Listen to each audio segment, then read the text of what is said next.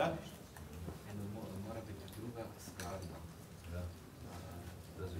Yes. Roberto's there? Sue? Yeah, can you guys hear me? Yes, we can. Okay. I'm just pulling up the slide thing again, the slide presentation. Let me see. No, wait. Too much. Okay.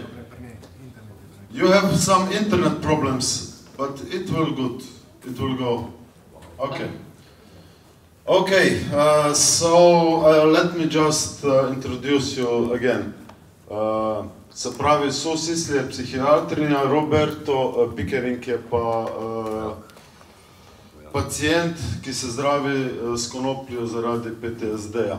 To je čas, ko se naloži. Aha, okay, you can start now. Okay, perfect. Sir, are you there? Yeah, hey Roberto, can you hear me? Yeah, I can hear you. Okay, perfect. All right, we're on with the group. Let me just see.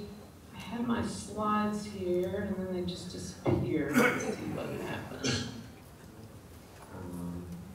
1 second, you guys. Let's see where.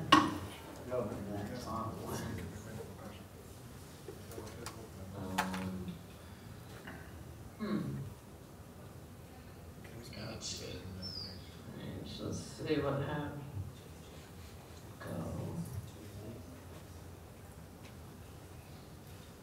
Okay, hang on, let me take a second here. While it's loading, I'll just start my intro and then we can jump into the meat of this. I'm really honored to be with you guys, and we thank you so much for hanging in there with us through the technical challenges. My name is Sue Sisley. I'm a physician from Arizona. I'm the principal investigator on a FDA-approved clinical trial looking at cannabis, at different strains of whole plant cannabis for military veterans that have PTSD.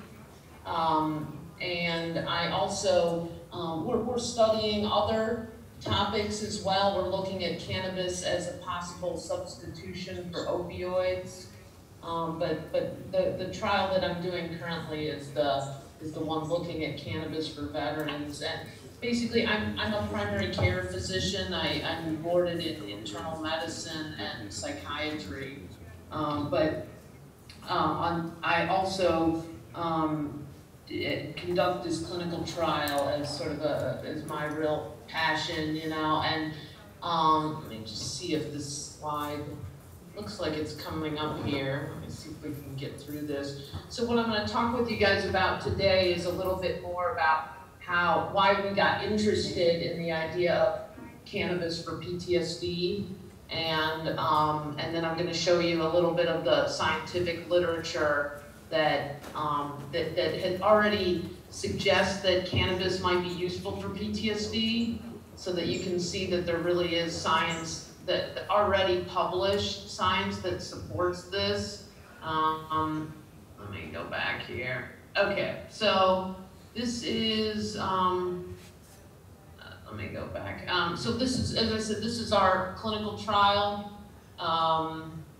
where these are the different partners. We're looking at 76 military veterans that have treatment-resistant post-traumatic stress disorder. So these are veterans who've already failed medication or therapy, and they're now looking to try cannabis as a treatment. This is, as I said, I'm from Arizona. I do primary care. Just so you know, I don't use cannabis personally, and I'm not part of the industry. I'm just interested in the science.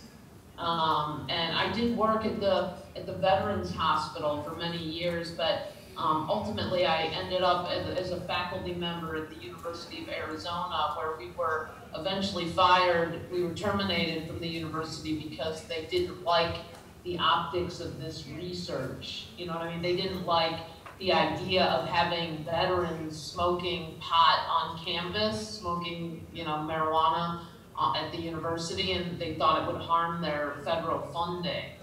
So ultimately, when we were tossed out, we were lucky to have a lot of good physicians that came forward to try to defend this work. And they really, there were many people who used this as an attack on scientific freedom. But the good news is we ended up with tons of free media coverage, you know, the study, and what happened was people became aware about the barriers to cannabis research. So that's why if the government there is questioning that there's not enough studies, there's a reason why the government has systematically blocked this work for many decades. But luckily we ended up with our own institute, so now we're happily independent. We're doing the work at a private institute in Arizona where we don't work with any universities or hospitals. But after being terminated from the university, we ended up with this $2 million grant. And the money from the state of Colorado also went to fund cannabis research in all of these different areas. So I wanted to give you some hope that in the next few years, the state of Colorado is funding research in all of these different areas. So you're gonna, in the next 3 years, you're gonna have published data about cannabis for Parkinson's disease, cannabis for pediatric brain tumors. All this stuff is being studied right now by my colleagues. The reason we've been fighting so hard for this study is because it's the first and only randomized controlled trial in the world looking at cannabis for PTSD.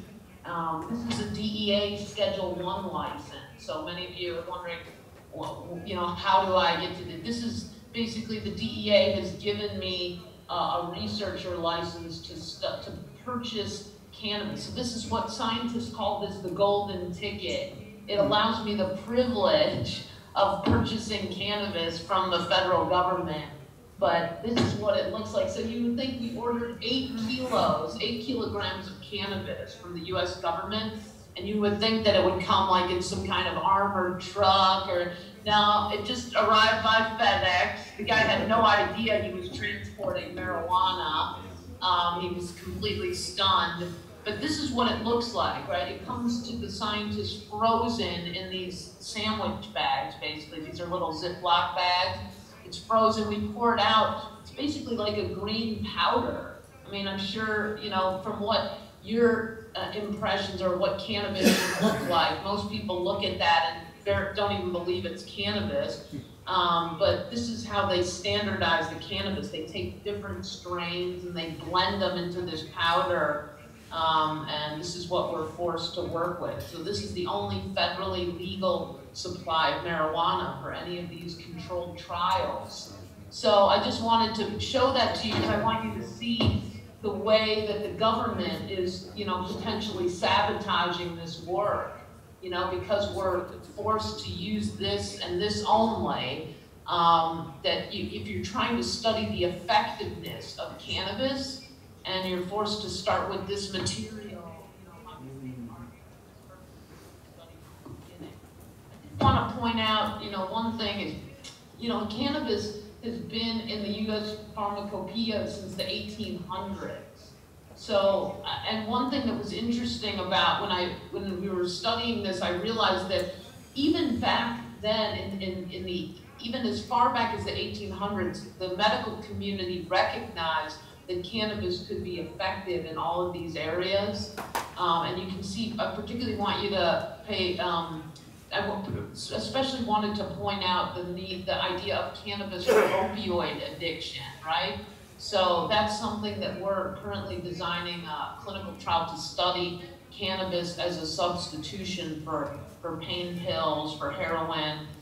It also mentions alcoholism, that it could be a substitution therapy for alcoholics, and that's something Roberto is gonna talk with you about that a little bit more. But I'm just gonna tell you about how we ended up here. The reason I got interested in cannabis for PTSD is because of the veterans in my practice. I've been taking care of vets for 20 years, and they claimed that they were getting benefit for marijuana in all these different areas, right? That it was helping their sleep, helping their nightmares, helping their anxiety. So we started to, you know, see this epidemic of veteran suicide in the U.S. We lose 22, well, the data changes year to year, but it's about 20 to 22 veterans each day kill themselves in the US. And we think that that's related to undertreated post-traumatic stress disorder. That's actually a picture of Roberto there at the top. That's him in, when he was in his military service. But this data is incredibly depressing, that we lose that many veterans to suicide. We don't have any good treatment for PTSD.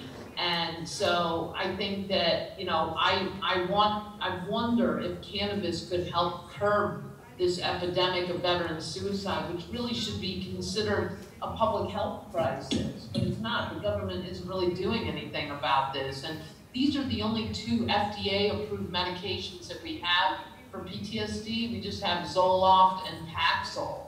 And so when those fail, the media is starting to realize that these medications are really not much better than placebo, So when those medications fail, we move to all these other meds. Look at all this whole pile. This is a mountain of psychiatric medication. All of these are allowed to be used off-label to treat PTSD. You see all the sleep meds, all of the medications for bipolar disorder, all the seizure meds, all of these other meds from different classes. You can see why the veterans, all these antipsychotics, all of these meds have so many terrible side effects. They're brutal, and that's why these veterans start feeling like guinea pigs, So that's how we got into this. The U.S. has become the prescription overdose capital of the world now. We lose a person to prescription drug overdose every 19 minutes. Somebody dies from this. So in the veteran community, among our military veterans, they have a 33% higher rate of prescription drug overdose, partly because we give them so many pills to use. We did have this JAMA article. Many of you guys have seen this article from 2014, where they managed to, they evaluated all the 23 medical marijuana states in the US, and they found that on average, there was a 25% reduction in opioid overdose deaths in those states that had legal cannabis available to them. So what we're seeing is that in states where medical marijuana is legally available, the patients are choosing that as a safer alternative to all the opioids and other things that can kill them. The other thing that's compelling is that there's 2 governments, both Israel and Canada, cover the cost of their veterans' cannabis as any other medicine. And I think that's the right approach. This medicine, this is the group, I'll show you the group in Canada. This is a charity called Marijuana for Trauma, and all these Canadian veterans are teaching each other how to use cannabis because they know they're not going to get that good information from the physician. So they're basically teaching each other, coaching each other on how to use this plant. And this is, a picture that one of my veterans, it's a really good illustration. He described his experience with cannabis, that he was drowning in pills and pill bottles and finally discovered this roll, in this case a joint that he found life-saving. And that's the words that so many of these veterans use. They describe cannabis as saving their life, and I think we really owe it to them to study this plant in a rigorous way. Now I'm just going to show you real quickly, I'm just going to take 1 minute to show you an example of some of the research already available about cannabis as a medicine. You can see here, this is a commonly used comparison where they talk about the ginormous amount of scientific articles about cannabis compared to all these other drugs that are already on the market. But let me just give you a glimpse of some of the articles on cannabis for PTSD. This is the Journal of Neuroscience, 2009. This is, in 2009, they already had legitimate data about cannabis helping to suppress negative memories, and help reduce the anxiety. So that you see all these, even back in 2002, Nature was talking about how endocannabinoids seem to play a role in suppressing memories. Let's see what else we have here. Oh, this might be slowing down here. Uh-oh. I might have lost the picture here. But anyway, I was going to show you, it might take a second to pull up, but I wanted to show you one of the most important articles in this list is from last year. One of our colleagues followed 80 veterans through the New Mexico medical cannabis program. So in New Mexico, they have it's legal for patients to access marijuana, and 80 veterans were studied over the course of a year, and what they found was they monitored the severity of their post-traumatic stress disorder, PTSD, and they found a 75% reduction in PTSD symptoms using just cannabis alone. So this was data that was published in a peer-reviewed medical journal, and it really proved to us that we are on the right track with this. I'm not sure why it's not coming up, but I think what I'd like to do now is toss it over to Roberto. Let me, 1 second here. Let me put Roberto on here. I'm just gonna pull up his slides real quick. Let's see here. Okay. 1 second, and then we'll, this is a perfect time to let him jump in and talk about his own experience. So you're going to hear now from a vet who's been dealing with this firsthand. All right, Roberto, you still on with us? Yeah, I'm here. Hi, ladies and gentlemen. That's Roberto. I'm going to just put it on his first slide, and then, all right, Roberto, you go ahead and talk, and I'll move the slides for you. Thank you for having us on, ladies and gentlemen. Sorry about our American technical difficulties on this end. But anyway, my name is Roberto Pickering. I'm a 100% disabled Marine Corps combat veteran.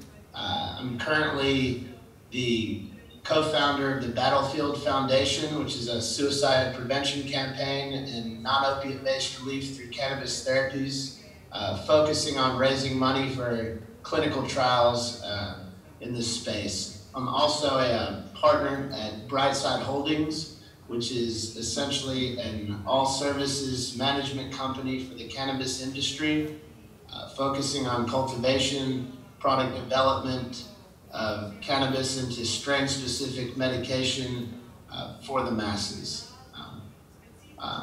Sue, can you go to the next one, please? Yeah, you bet. So a little of my personal story here. I served in the Iraqi war as a sniper in 2003 to 2004.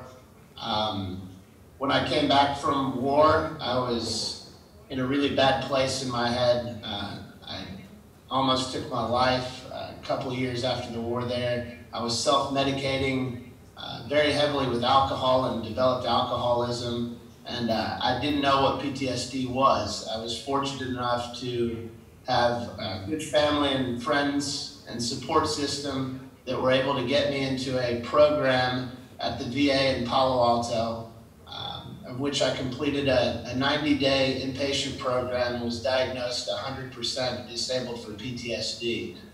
While at the VA, I was prescribed 13 different medications to manage my various symptoms, insomnia, anxiety, and such and so forth. Needless to say, this made my life exponentially worse in them trying to help me.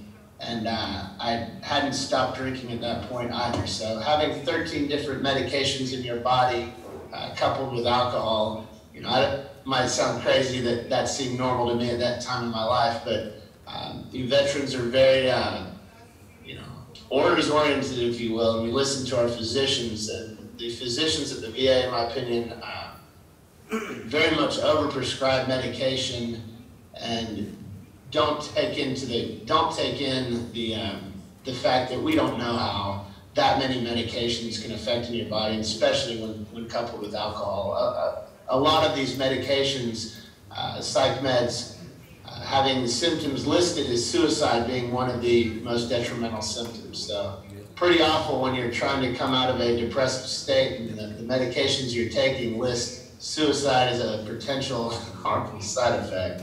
Some dark humor there. But with the help of marijuana, I was exposed to it through a friend of mine's father, who was a black market grower at that time, 12 years ago in California, and suggested that I use it and try to come off of these meds. And I realized that, and I'd known this from earlier in my life, but when I smoked marijuana, I never had the urge to drink alcohol. So in my trying to quit drinking, I started to use marijuana, and I was very successful in being able to stop drinking alcohol to this day. And I attribute that to cannabis. I was also able to get a full night's sleep, and lo and behold, I was then over the next few years able to come off of all of those 13 different medications, and today I don't drink and I am not on any prescription pills. So I'm very passionate about this plant. So Sue, maybe the next slide. So a little of what I feel like we need to focus on, as this is very much a political movement, as it is a medical movement, and a systematic problem at that. So the Battlefield Foundation, our focus, Sue and I came together. She's my best friend, and we've come together as kind of doctor and patient duo here, and we're now advocating for efficacy clinical trials in the cannabis space to lend this medicine real credibility, and focusing on myself being an entrepreneur in the cannabis space for the last decade. I've been focusing on getting these businesses to responsibly give back and provide funding for these much needed clinical trials. There's also a huge opportunity for creating various employment opportunities for veterans within the cannabis industry. I myself, being an example of that, through the wreckage of my past and essentially being the basket case that I was early on coming back from war, Google wasn't hiring, if you will. I didn't have a stellar resume. So I needed a place to find gainful employment, provide a life for myself, and I really found a lot of comfort in that. PTSD being a form or being a condition of isolation, I found a lot of comfort in making a living for myself in grow rooms and watching the fruits of your labor, provide a living for yourself. And I've been able to successfully pass that model down to other veterans. I'll leave you with this. I think there's just as much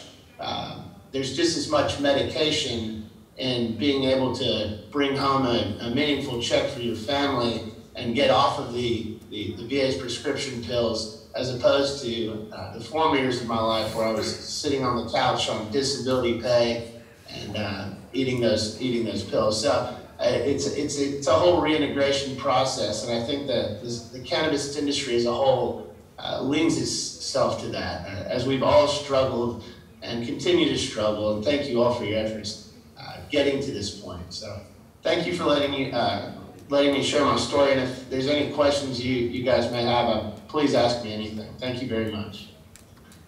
That was great, Roberto. Yeah, man.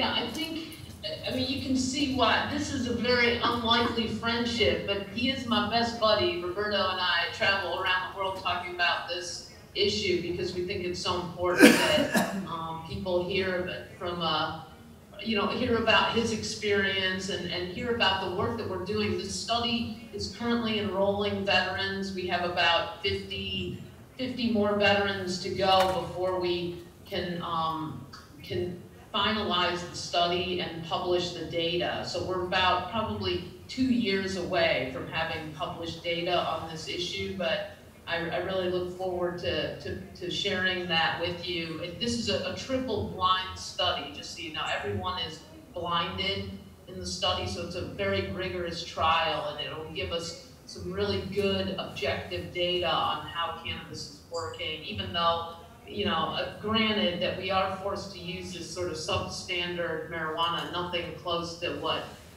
Bojo has access to, but it's still, it's still something, it's a start, and we're looking forward to bringing that to you eventually. I don't know, do you think we can take a question, or is it too hard to do that? Yes, you can pick up some questions, but mostly questions we will do tomorrow on the workshops, okay? But now you can also answer some questions, of course. Sounds good. Hi there, Sisley. It's Dr. Bob here. I just wanted, it's very important, I think, that you and I and Roberto get in touch.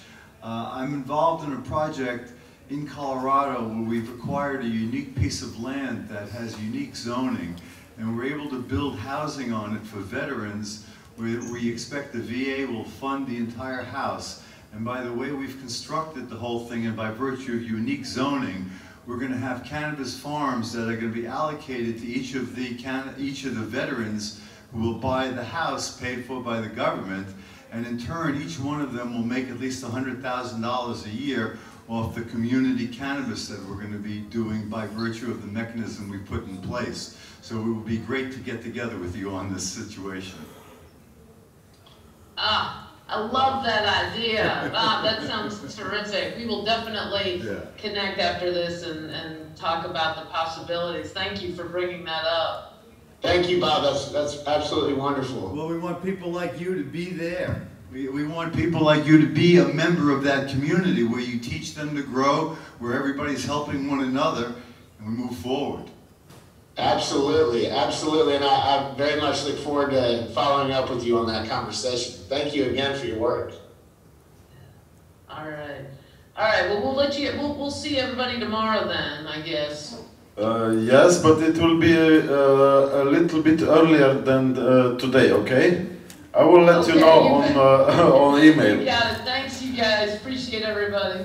Okay, thank you, Sue. See you tomorrow. Thank you guys so much for your efforts. Take care. Thank you, Roberto. Thank you very much. Bye.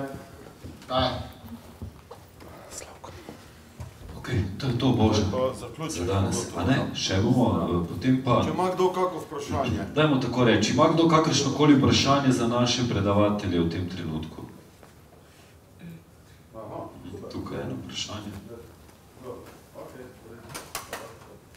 I little prepared last week for this discussion because I didn't know before a lot about cannabis. I was studying pharmacy 20 years ago, and of course I didn't learn anything about the endocannabinoid system. My asking is, where can I find, because I was on the faculty last week and I didn't find any information about the mechanism which are, I saw today, you found and you know something about this. Where can I get information about this? Thank you. And the second one, it's for the question for different countries. How many information we can find about cannabis today, the pharmacopoeia in Europe, Europica, I don't know how it is in English, we can't find it a lot. What about for the last pharmacopoeia of Spain or Germany or on the States? It's my question. Thank you.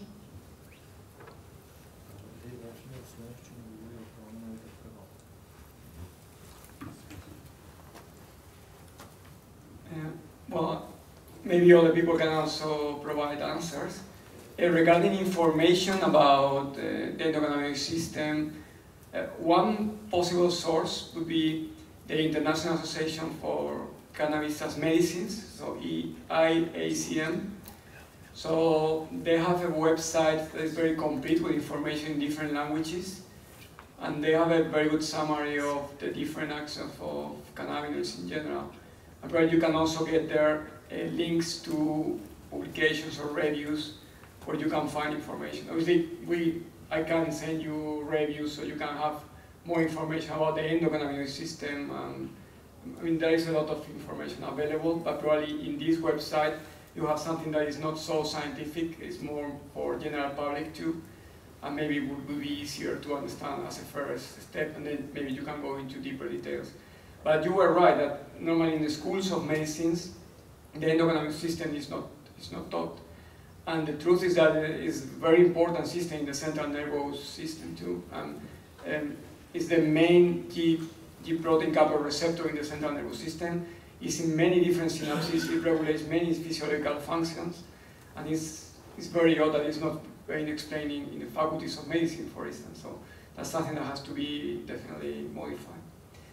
And then the second question was about the pharmacopoeia. Yes. I think it's true that in every different country, maybe some other people can also explain. In each country, you may have differences. But for instance, also in this website, I think you can find information because in some countries you have authorized officially, for instance, side effects for some applications. In some others, it's under clinical trials, then you have the other medicines that are authorized. But there are also some countries now, like maybe Canada or Uruguay or other countries where medical cannabis is starting to be authorized too. So there is a lot of variability, and I think it's good to check in central place. I mean, someone else can add something. Hello, maybe I can answer this last question. I'm from Faculty of Pharmacy at this university in Ljubljana, and as I know, European pharmaco... Ja. Lahko kar po slovenski, ker vsi ostali imajo prevod. Aha, ok.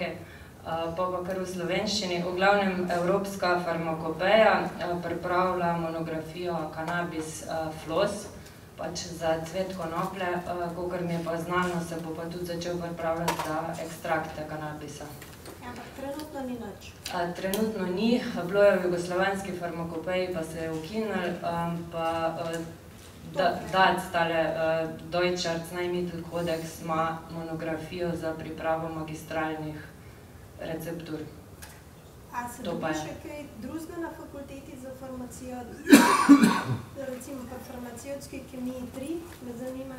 Mislim, da se počas, jaz sem iz katedre za farmacijsko biologijo, na farmakognoziji, mi počas začenjamo delati na predavanjih, pa mislim, da se bo tudi pri drugih predmetih vedno več omenjali. Se pravi, mehanizmi delovanja se na fakulteti še niso prav nič omenjali. Jaz namreč na internetu sem nekaj našla, želela bi si strokovnih razlag, zato sem šla na fakulteto, da pogledam, kaj obstaja, ker pač sem bila navdušena nad predavanjem Tanje Bagar. Tanja Bagar se mi zdi, da se najbolj približa tisti strokovni razlagi, ki bi jo lahko tudi farmacevti oziroma zdravniki nekako akceptirali v Sloveniji. Zdaj za tujino ne vem, ampak tukaj sem se zdaj pač malo posvetila. Se pravi, trenutno ni možno dobiti nič. Pa ne bi rekla, jaz sem imela prejšnji teden eno predavanje. Aha, no pa se da dobiti to predavanje kaj več? Mislite predstavitev ali kaj? Ja. Ja. Lahko vam dam vizitko, pa se pa izmenim. Ja, hvala. And there is, if you go online, there is 792 pages of it at the European Pharmacopoeia. I know what you said, but what can you find about this? I was looking last week. Pharmacopoeia Europaea have a lot, but not about cannabis. It's not so much. I think maybe I'll give you a link. And the other option is, of course, big libraries, because don't forget some of these publications are old. So in fact, I don't know here in Slovenia, but I know that the British Library will have a copy that you can go and see and read. So maybe not, you know, and the libraries have a lending system. So in fact, if you went to a very large library here, that library can import for you for, I don't know, a period of 2 weeks. Maybe you cannot take it out, but they will import for you all the documents or copies of. So that's another system. I'll show you later. Thank you. So there's something very important happening in the United States right now. There's a woman, Lynn Wedewer, who back in the day received a Salk vaccine, and there were a number of vaccines when they were early produced, in particular, that were contaminated by a monkey virus, SV40, which causes cancer. And as a consequence, she was actually the first federal patient in the United States. And special laws were made to keep it all secret.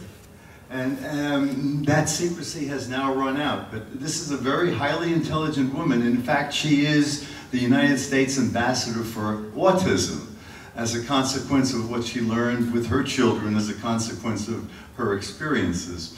In any event, what she's done is she's compiled out of the old literature essentially a physician desk reference for cannabis. And because she's plugged into the federal government, she's already brought it to the FDA to look at what she's done, and they don't see any problems with what she's done, because what's going to, the consequence of this will be that it will become recognized as grass, and it will be grandfathered in the same way as aspirin was, because we have all the human data from the United States and from around the world of its medical use in people. And all it does is support everything we now know. So this is going to be a big event. The publication's supposed to be, I think, in July. So make sure everybody gets a copy. Hvala. Še, morda, kdo?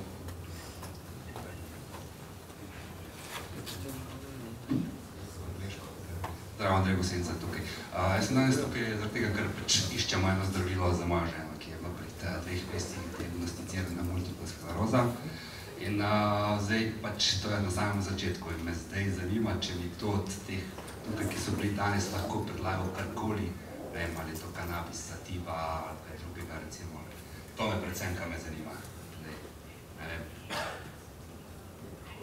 In English again. Paul? English. Okay, hello again in English. My wife was diagnosed with multiple sclerosis, and we're just on the beginning of this disease, and we're just looking for something, what to start with. I'm willing to start using cannabis, but I don't know what, where to find, how many, or something like this. I don't know if there is somebody that could answer this. You've got somebody here in the back who cured himself with multiple sclerosis, unless I didn't. Give it to him. In the back there.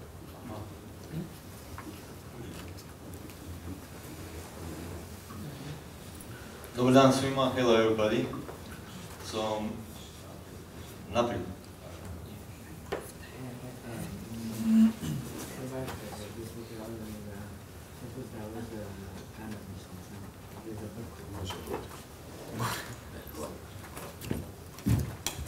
Dobar dan svima, hello everybody. Moje ime je Juanito, dolazim iz Hrvatske, odnosno Opatije. So, some of you know me, I'm Juanito coming from Croatia, Opatija. Imam multiplu sklerozu, dijagnosticiranu 2008. kad sam imao 30 godina, ali prvi simptomi su počeli još kad sam imao 16 godina. Eto, beskraj patnje do 30. godine, dok nisam saznao što imam, da se znam tome posvetiti. Onda sam isprobavao konvencionalnu medicinu, koja mi nažalost nije ništa pomogla, a onda 2011. došao Rick Simpson u Opatiju, ispričao znanja o konoplji i kako si možemo pomoći ili pokušati pomoći sa konopljom ili kanabisom ili marihuanom, ako hoćemo baš tako. I ja sam to napravio, što je čovjek rekao da je najbolje uzgojiti svoju konoplju, napraviti ekstrakt, pojesti u miru, puno spavat, mirovat i jednostavno slušati svoje tijelo. Znači kad vas pita pit vodu ili tekućinu, jest, komunicirati koliko vam se da u mirnom okruženju. Ja sam to napravio, evo, danas sam ovdje da vam kažem da sam si spasio život.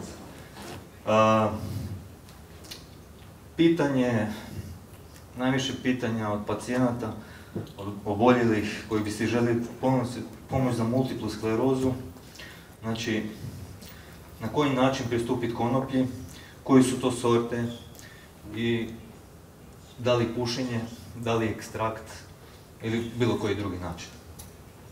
Ja sam počeo sa ekstraktom konoplje, znači to je u biti smola.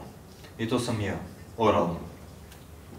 Ima više načina, može se inhaliranjem ili pušenjem, apliciranjem na desni, čepići ili supozitoriji, rektalna ili analna penija. Može naravno i vaginalno. Ili apliciranjem na rane ili na bolna mjesta ili čak spazme, znači apliciranje kožu. Isprobao sam sve načine, ali onaj prvi način koji meni pomogao je oralno konzumiranje. Koji na taj način konzumiranja vam daje efekat puno spavanja, što je jako bilo dobro jer sam imao problem sa spavanjem. To su sorte to su indika sorte, znači postoje 3 podvrste konoplje. Ja sam počeo sa indikom, kako je bilo i preporučeno na samom predavanju, sa većim udjelom THC-a. Kupio sam tako sjeme baš upravo ovdje u Ljubljani. Bacio sam u zemlju sjeme i to je to. Kad je konoplja izrasla, poslušao, napravio ekstrakt i jeo. Znači to su indika sorte koje nam daju informaciju u tijelu, gledaj, bolje ti je sjest, mirovat u svom mirnom okruženju. Međutim, reci. Si aktivirao CBD i THC? Decarboxylation? Da, naravno. Znači, kad je konoplja izrasla, kad je sazrela, krajem 10. mjeseca, stavio sam je, znači, porezao ili pokupio, kako го zovete, stavio sam je u suho mračno mjesto 2 tjedna. Sa otapalom sam je isprao 3 do 4 minute, iskuhao sam to u doslovce električnom loncu ili kuhao za rižu. I to je to. Znači, kroz to iskuhavanje prolazi se dekarboksilacija, vjerujem da profesor Paul Hornby puno konkretnije može više o tome. Znači, ja sam pristupio konoplji da je čovjek ispričao priču, što je najbolje napraviti. Ja sam samo napravio što je čovjek ispričao i nisam se nikad zamarao nešto više od toga, dok nisam vidio da sam na pravom putu, da mi zaista, znači, pomaže konoplja, pa sam onda tek počeo ići se educirati zašto mi konoplje pomaže i dugoročno, znači, sam gledao i proučavao sam sebe da mi ne odmaže. Znači, da mi dugoročno non stop pomaže. I ono što se pokazalo i testirao sam na sam sebi, znači da li stvara ovisnost ili neke druge negativne efekte po bilo kojem drugom pitanju. Znači, pokazalo se samo dobro u svakom smislu. Sad, možemo govoriti više o sortama, znači, postoje više sorti konoplje ili podvrste, znači 3 osnovne podvrste i 1000 sorti.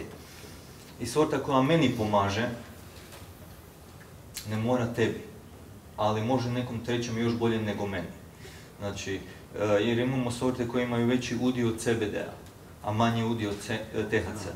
Tako da ima ljudi sa multiplom sklerozom kojima pomažu takve sorte.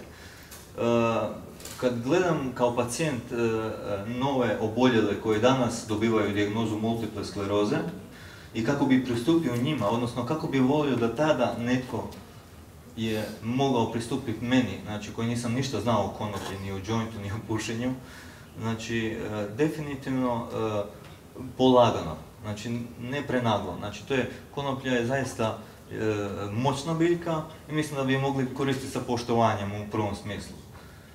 Pogotovo mi oboljeli, koji si želimo pomoći.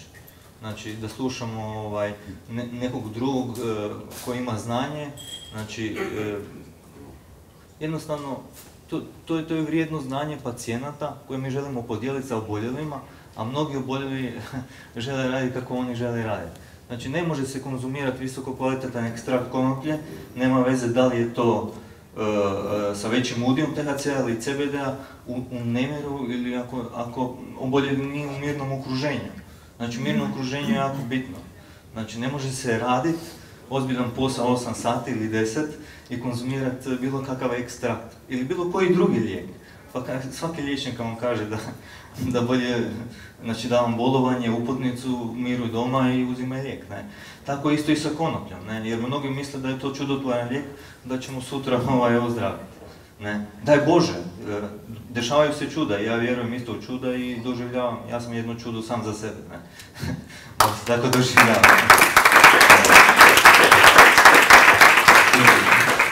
Hvala. How bad were you? Well, I was so bad that I couldn't get out of bed. Alright, so they understand how significant this is. Mnogi ljudi oko mene zaboravaju, gledajte, ja mogu skakat, mogu trčati, ja sam nekad od 16. do 22. godine sam trčao maratone, a onda sa 30 godina imao sam periode gdje nisam mogao iz kreveta, od 2 do 3 sata. To su, znači, multipla skleroza je doslovce sa 1000 lica. To su spazmi, daju informaciju da imate 10 po 10 ili više kilograma u nogama i ne možete dignuti, znači ležite u krevetu i ne možete dignuti nogu ili čak ruku, ne. Znači, to je kriva informacija u mozak. To možete definirati kao nekakav spazm, ali to je doslovce kriva informacija u mozak. Ne, zato se zove multipla skleroza. No, hoću reći da ljudi zaboravljaju oko mene, da ja nisam mogao doslovce iz kreveta, da sam napravio preko 5000 pčelinjih uboda na sebi. Znači, to je doslovce jedan stres gdje vi idete spavat, znajući da imate simptome od 16. godine, a da tada sam imao 30 godina, bio sam svjestan da su to velika oštećenja. Ne? Doslovce multipla skleroza, koji je uzrok? 1000 uzroka, nebitno koji je uzrok, ne? Ali konoplje pomaže.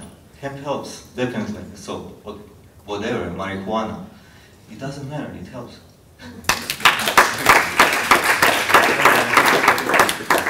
Še kakšno vprašanje?